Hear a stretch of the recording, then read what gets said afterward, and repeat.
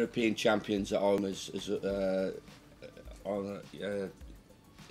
always going to be one of those fixtures where, when we got back into the Premier League, we'd be looking at, and it's. I think what we've got to talk about is the occasion. I want my team to be competitive as always. We have been so far this season, but I think this is a sort of, for me, a reward for the club and the supporters in the way that they've followed their team through thick and thin.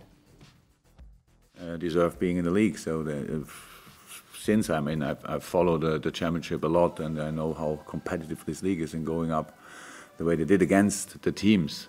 They had like Leeds or Derby last year. It's a big one, and so yeah, for sure, really great coach, and looking forward to face his team.